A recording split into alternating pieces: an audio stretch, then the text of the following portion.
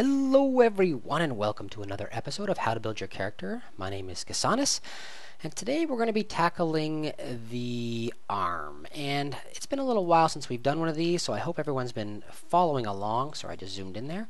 I hope everyone's been following along pretty well. Your character should have his legs, both legs. He should have a spine and he should have a head in place.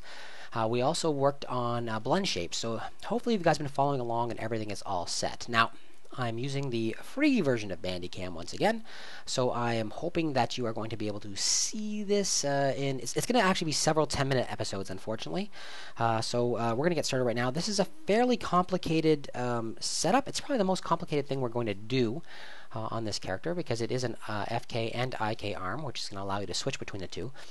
It's probably the most complicated thing we're going to do, so make sure you're up to date and you understand everything we've done up to this point, and then tackle these videos. Okay? So, here's what we're going to do. We're going to jump right into it. I want you guys to go to Panels. First of all, we're going to make sure we are in Animation up here, so we can actually see the different skeleton tools. We're going to be working the skeleton tools today. I want you to go to Panels, and I want you to go to the orthographic top view, and we're going to be looking down at our character. And this is just to make sure that we can get the arm where we want it.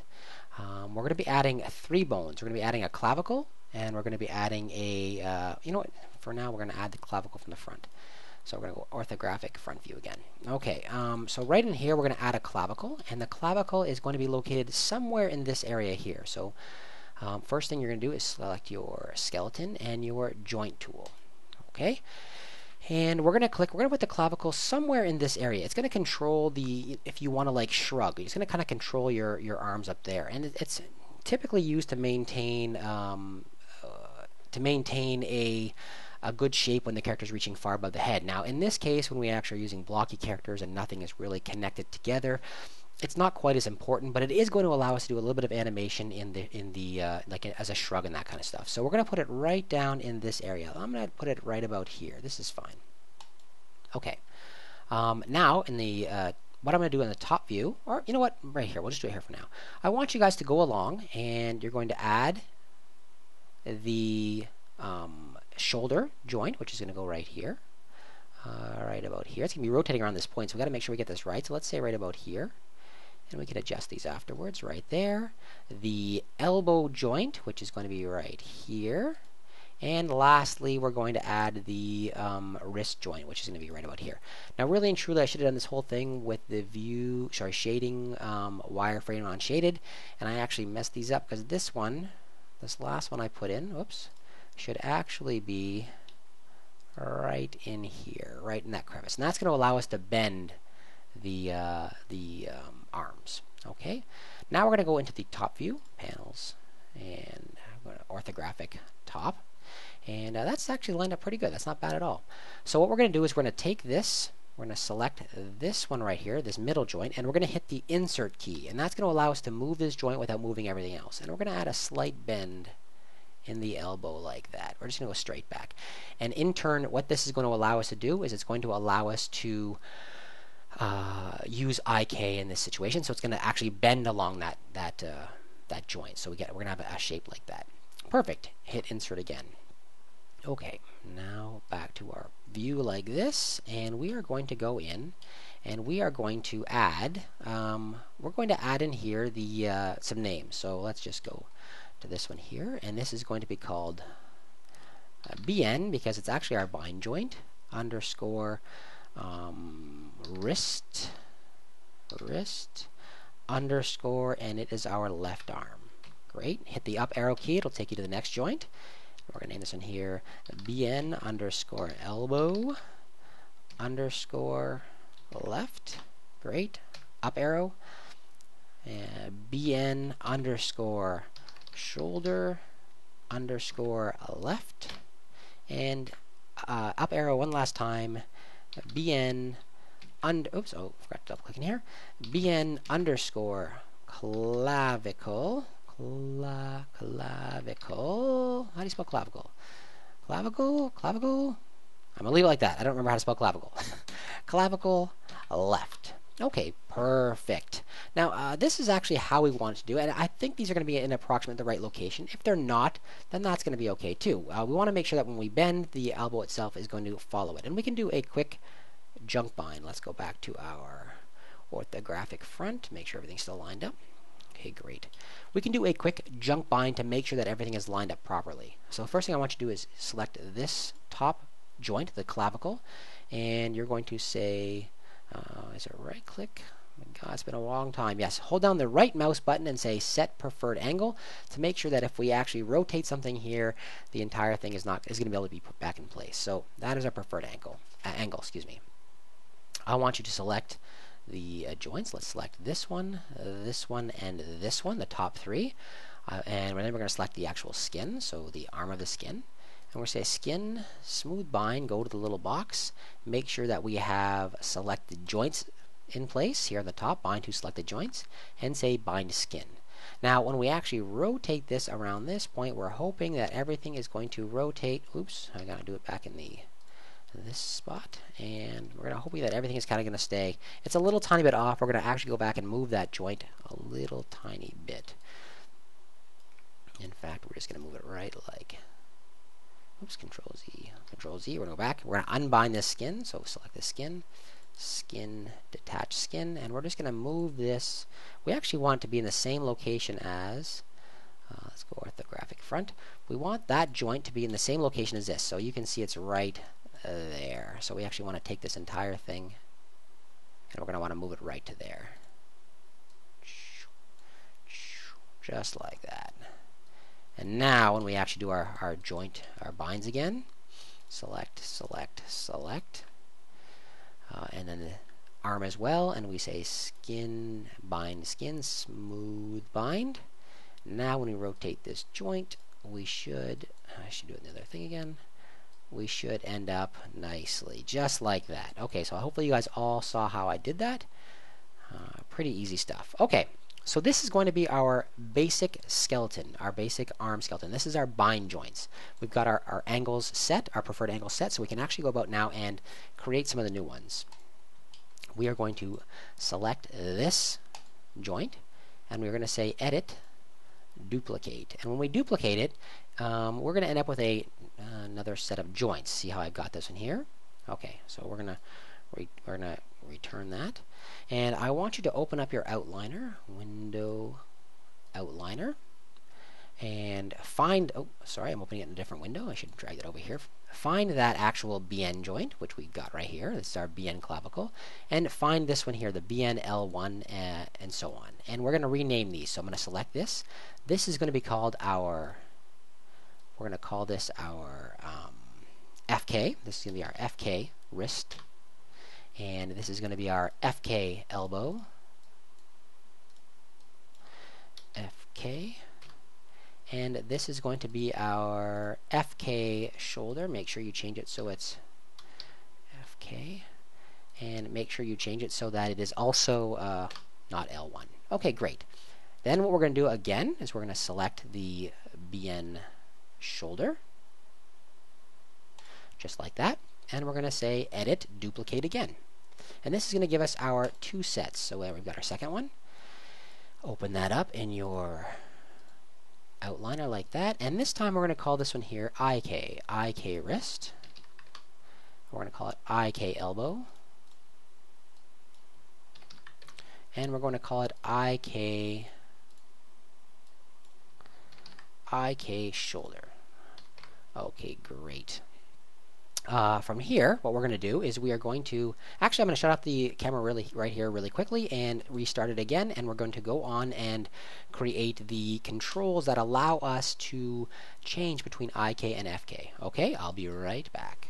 Okay everyone, we're back, and unfortunately it was not immediately. Toronto was hit by a terrible storm that actually knocked out power for me for about 12 hours. So we are 12 hours later, and I'm hoping I remember where we left off. I think where we left off was we had just created the structure right here for the IK, FK, and the bind skeleton. And of course the bind skeleton is going to hold the skin, the IK skeleton is going to control the IK animation, and the FK skeleton will control the FK. So the first thing we're going to do is we are going to connect this entire system right here into the existing spine controls. And all I want you to do is select the clavicle that we've got right there and select the spine control right here. So that's below the neck, the one immediately below the neck. And we're going to go up to, well, we're going to actually make sure we're in animation first. We're going to go to skeleton and we are going to say connect joint. And you should see a bone connect these two together. So we've got a bone right in there now. And this entire system, whoops, push the wrong button. This entire system will now rotate just like that. Perfect. That's exactly what we want. So the next thing we're going to do is create a control that's going to allow us to switch between IK and FK. And if I'm not mistaken, let me see exactly where we were. I'm going to just bring this over and let's take a look at this bone. Make sure that we actually already have our... No, that's not what I'm looking for. We're looking for our orient constraints. I honestly, sorry, I can't remember if I actually created orient constraints last time. Okay, so we did not. So we're going to do that right now. The first thing we're going to do is create our orient constraints. And basically what that means is we're going to make sure that the bind skeleton is controlled by both the FK shoulder, or sorry, the FK and the IK structure. So I'm just going to rotate that up. So that's the FK's on top, and then I'm going to take the IK and I'm going to rotate it down. Now I'm calling it IK, but it's not actually IK yet. We don't actually have any IK in place, but the IK is going to be put in later. So the first thing we're going to do, the most important thing we're going to do right now, is make sure that this, the bind skeleton, is being controlled by both the FK and the IK structures. So I want you to first select the FK wrist, then select the IK wrist. Let me just make sure we're doing the right thing. Go to my channel box. Then select the IK wrist, and last select the BN skeleton. Okay, so we've got the wrists all selected, excuse me, and we're going to go to constraint. We're going to go to orient constraint and make sure that the maintain offset is off, and you're going to say add. Boink. And that's going to create this new, inside of under the bind wrist, it's going to create a two new attributes right here. And those are what we're going to animate later on. So back into the main panel, and you're going to use your up arrow key to select the next set of joints. And it's going to select them in the same order, which is exactly what we want. Once again, we say constrain, orient. One more time, up arrow key, constrain, orient. Okay, now let me show you exactly what that did. We're going to go back to the bind skeleton right here. Actually, no, we'll do it from here because it'll probably be easier to see. Now, as I mentioned, here on the elbow now we have two new attributes, which is what we're looking for, and that's great. So what we want to do, if we turn off the FK control, so right now it has evenly split, 1 and 1. If we turn off the FK control, so I'm going to set this to 0, you're going to see, nothing happened. Okay, there, after I hit return. You see how this thing here switched? It is now pointed downwards. Let me put it back so you can see it switch again. If I hit 1, return, you can see it go back. So that means that the control is being entirely shifted to the IK, which is down here, to the IK orientation. And that's exactly what we want to happen. So now we've done that for every single one. So that means now we can switch back and forth between the two controls by manipulating these values. And we're going to do that with a set-driven key. Now before we do that, we're going to set up a control. So let's go to your root. Click on your root, right click and hold and say assume preferred angle, and everything will go back to where it was, just like that. Okay, now what we're going to do, let's turn off show polygons. We're going to turn it off. I'm going to create a control that we're going to use to manipulate this arm, and just go to create, NURBS primitive, circle. And I'm using a circle. You don't have to. You can make anything you want, make them as fancy as you want. I'm just going through this quickly and so you guys can see exactly what I'm doing. You can change anything you want within here. So we're going to change this name to control underscore, let's call it hand underscore left. Great. And we're going to add a new attribute to this controller, and that is under modify, and you're going to find the add attribute right here. Click it and you'll get this new window popping up. We're going to call this new this new attribute IK underscore FK. This is our IK FK switch, and we're going to change the minimum value. We're going to set the minimum value to 0 and 1. So if this attribute is set to 0, then one of the attributes, either IK or FK, will be control, and if it's set to 1, then the other one will be in control. And I'll demonstrate that in 1 second. Say OK, and it'll add that new attribute right there. Perfect. Now, I'm going to go here, and I'm going to, with this still selected, I'm going to say edit, and I'm going to say group, and that's going to create a group around this object, and I'm going to call this adjustment, hand left. Just like that. Okay, perfect. Now, I'm going to open up my outliner. And with the outliner open, I'm just going to leave it here in case we lose it. I'm going to make sure that the group is selected, which it should be. Right there, great. And I'm going to go up to here, and you see this little symbol with the magnet and a dot? That is a snap to point. I'm going to turn that on. And when I then physically move this group, it will snap to different points. And I want to snap it right on to the end of the hand right there. And that's going to be connected to the BN joint once we're all done. That's exactly what we want to see. Great. And turn this off. Now, I'm going to turn my show polygons back on, and my say show joints off. Now, I want to move this control. It's currently inside the arm, and we don't want that. We want this to be visible to our animators. So we're going to select the circle. We're going to right-click and hold and say Control Vertices, and we're going to select all of them like this, and just drag this out so it's kind of sticking out of the hand. Just about there. That's perfect. And that's going to be sticking out far enough that our animator can actually see it. And click on the head or something like that, and we'll go back into Object F mode. And if we actually click on this again, we can see that the pivot didn't move. It's still over here, but the actual vertices are moved over here. And that's what we're looking for. Okay. So with that set up, we're going to say Show Joints one more time. And where's my outliner again that I keep closing? What I want to do is I want to select the BN wrist. And I'm going to constrain this object here with a point and orient constraint. I'm going to constrain the actual, so I'm going to select the wrist first, and then I'm going to select the adjustment node we created. Bang. And I'm going to say constrain point, constrain orient. And now this object will stay with that BN skeleton, excuse me. Let me show you.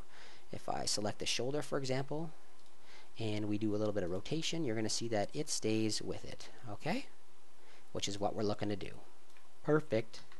Okay, now, the last thing we're going to do is make sure that we can shift between these two values. We can see on this guy right here, we've got our IK-FK switch. I'm going to do that with an animate set-driven key. We're going to use a set-driven key in order to manipulate these controls. So, I'm going to load driver, which is going to be our control hand. And with my outliner open again, I'm going to select the BN. Let's start off with the BN wrist. And if we take a look, I'm going to expand it. So we can see we have our orient constraints right here. I'm going to start off with the wrist. I'm going to click on it. And I'm going to say load driven, just like that. And I'm going to say with the IK value set to 0, I know that's set to 0, I'm going to change this value to 0. So every time the IK is in, every time this value here on this attribute, the IK-FK switch, is at 0, we're going to have it controlled IK. Okay, so I'm just going to select that, change that value, select this, and say key, and say key on both of those values. Then I'm going to reverse it, just like this. Change this to 1, go back to my BN wrist control, set this to 1, set this to 0, just like that. And I'm going to say key and key. And we're going to do that for each and every one of these. So next, the elbow constraint, make sure this is set to 0. Make sure that our elbow constraint, which we're now going to have right here, load driven, make sure that this is set to 0. And we're going to say key and key. And then reverse again. Really easy stuff. Just reverse. Then back to the orient. And say 1 and say 0. And then we're going to say key and key. And the last one we're going to do is, of course, the shoulder. Set this to 0. Set the shoulder to 0 here. And we're going to say, oh, make sure that our shoulder is the driven. And say key and key. All right, everybody. So that is taking us to the end of this first video. I'm breaking this up into 2 videos at least. Hopefully, you're going to watch the next one, part B. I will talk to you all soon. Make sure if you enjoyed what you saw here, you like, you comment, and you subscribe. Thank you very much, everyone. Have a great day.